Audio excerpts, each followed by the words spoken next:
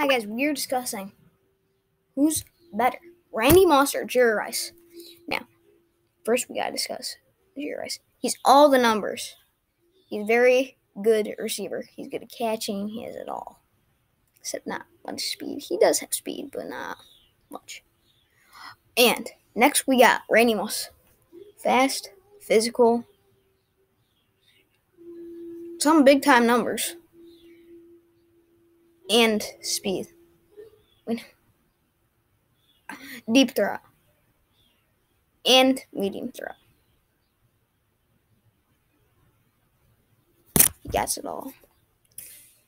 So, who's better? Obvious Randy Moss. I know you're saying, what? Jerry Rice is better. I know, he just caught the small balls and he made a lot out of it.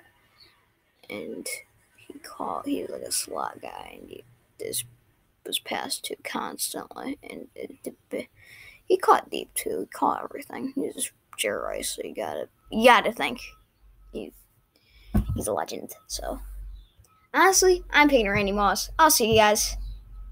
And yeah, bye.